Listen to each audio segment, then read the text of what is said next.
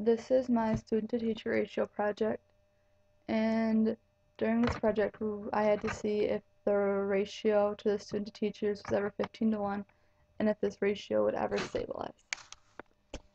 During this project, we were given a set of information for our state, which mine was Nevada, and we had to put the information into an Excel spreadsheet and then create a few graphs explaining the data and what could happen. After putting the information given to me of the years past 2000 to 2001, all the way up to 2007, and the number of students and the numbers of teachers, my first graph was the number of students in Nevada compared to how many years. And then I found this by highlighting both columns and turning them into a scatter plot sheet. And this graph shows the number of students in Nevada in each year after 1999. On this graph, you would also put in the equation, find a trend line, label the axes and the graphs, and this graph is of a polynomial trend line. In the next graph, I would continue to do the same thing, just making it from students to teachers. So you would highlight the first column and the third column.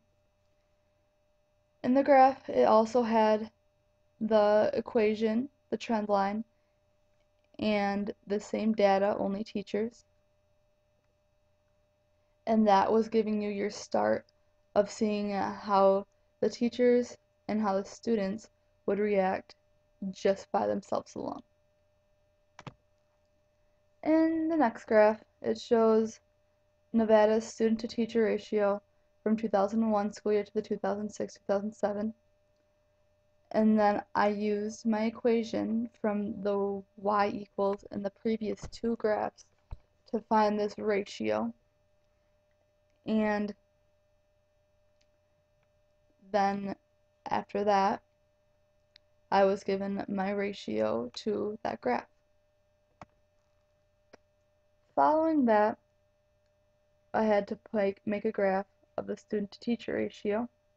And this graph showed Nevada's student-to-teacher ratio from 2001 to 2007, and the red line through the ratio will show what the ratio will be every year after 2006 to 2007.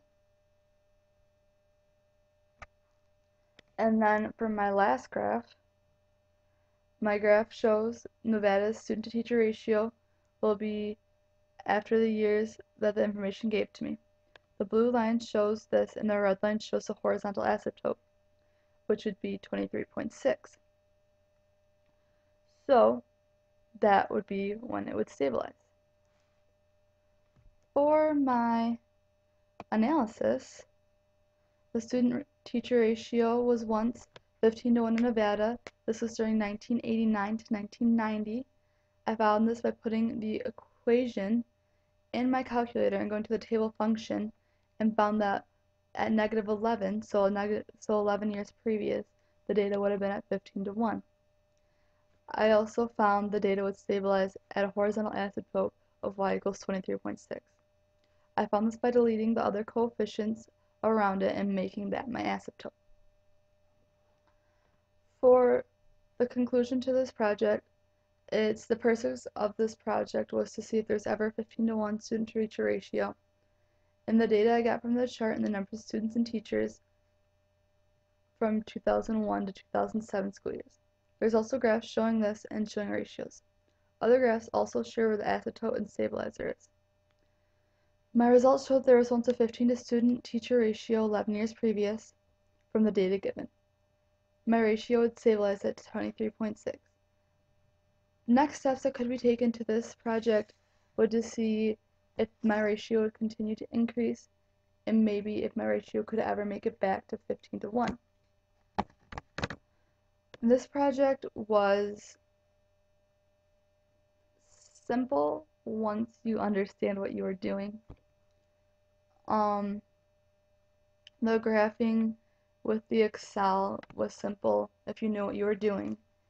You just had to learn how to use the control button to switch columns, and there was a lot more you had to do, and figuring out how to use the equations and making that go through your graph was also difficult. But with the help of some of my friends, I figured out how to do it, and this project was very helpful if I ever have to use Excel again. And yeah, so that's that. Thank you.